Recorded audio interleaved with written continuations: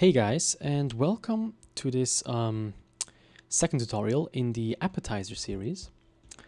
We're just going to continue from where we've left off last time.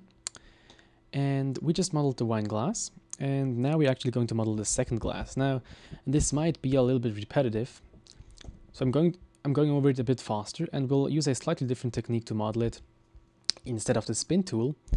So yeah, let's just open up that file we saved last time. And let's just, with Shift A, add a circle. Okay. And then let's set the vertices to 8. Or actually even 6. 6 should be enough. And let's also check fill. Okay. And now let's just go to top view. And let's move it approximately right next to just about right there. Okay. Then let's go to one other numpad, and let's also make sure that it actually just sits on the table like this. Once again, let's leave a little bit of room because it is transparent, and it would be bad if it actually went into the table. Okay, let's go to edit mode. Let's select the outer vertex loop. Let's hit E to extrude, and let's just move it all the way up to just about right there. Okay, 3. Let's just scale it up on top, and now let's just scale everything down with Shift C a little bit because it's a little bit too big. Yeah, just about like this. And now let's also select the lower part and scale that in a little bit more, like this. Okay. Now we want to go for one of those standard glasses that have some ripples here. You can also go for the one I went for in the tutorial, in the image that I showed you before, over here, where it just has like one big ripple there. But I'm going for a different one because you know, doing the same thing twice is a bit boring. So yeah, this way I have a little bit of a variation. And actually let's just add them in one by one, because otherwise we cannot slide them. Just about there, like this. And the next one over there, like this. Next one there. And then one more, like this. Okay, now let's select this one, and there's one missing there. This one. Slide a little bit upwards. Okay. Let's select those. And let's just scale them in with Shift C once again, inward a little bit like this. And also, actually, let's also do it with the one down here. Okay. Just like this. Cool. And now we're actually already nearly finished.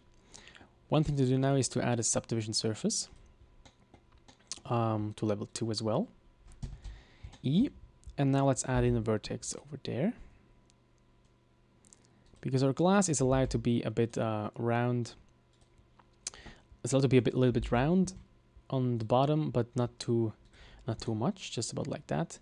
Let's also actually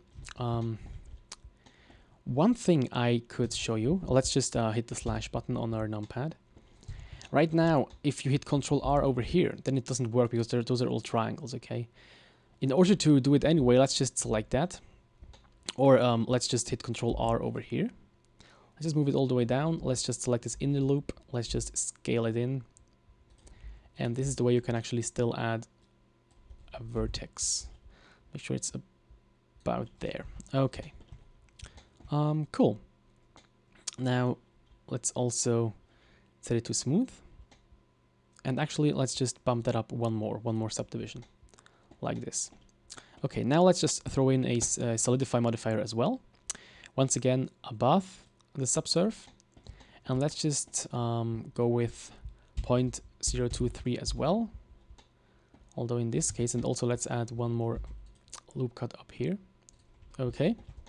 And let's just make it a bit thicker to just about right there, because I think usually they are a bit thicker than normal glasses. like right there. Okay, and as we did in the last tutorial, let's apply it. Go to edit mode. And now, as you might know, most glasses have a very thick bottom glass layer. So let's just move that up to just about there. Let's scale the lower part in like this. Okay, that's about realistic, I guess. And now one more thing. Let's just with Control Plus select more and more vertices, just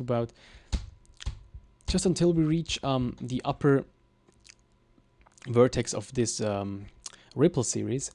And now with S Shift C, let's just move it in a little bit, because glasses tend to be to get thicker towards the bottom. Okay, and this looks actually not that bad. We can still adjust it if it shouldn't look right after all afterwards. Okay, and now let's actually do one more thing. Let's add in a vertex loop, also an edge loop in here. And now with this, we can actually adjust how much water we want in it. And we want just about, I think just about like this. Let's just see. So we can actually very well see onto the surface, and this is perfect. And now, once again, let's just hit, let's just select this vertex over there. And that one as well. Oh, Control Plus. Like this, okay? Now let's do with Shift D, let's duplicate it. Let's zoom in a little, and now let's just scale it down with, actually let's do that with S, Shift C. This is already enough. Let's also make sure that it actually doesn't touch the bottom just there, like this. And also one thing, I don't really like this, the fact that it goes up there. Okay, that's kind of unrealistic. Considering how glasses are made, I think they're kind of like turned or something. So let's just select that and that as well, like this, and let's move that part down, like so. Perfect. Now, once again, let's hide the glass, Alt H. First, we have to separate that part with Control L. That was the wrong vertex, Control L, like this, P, selection. And now let's just unhide everything with hitting the slash key, so everything's back. Now let's select this inner part, and now let's hit slash again. So now we're only working on the water. Now let's go into edit mode. Let's select that, ES, just about there. Add an additional loop cut over here. Let's select that edge loop. Let's make it as sharp as possible. Let's move that down a little. Now ES. Once again, once again, once again, once again. Let's just see, this one goes a little bit up. That one a little bit down. This one a little bit up. And then this one up again, and this doesn't work, so we need to scale that up, because I always think it looks nicer if the part in the middle goes actually up instead of down. Let's add an additional loop cut. Let's move that one down, this one up, E, S, Alt M, center. Let's move it up again. And here we go. And let's once again just rotate this very slightly around the x-axis and this one around the y-axis. Perfect. And let's take a look at this outer part. It is already smooth.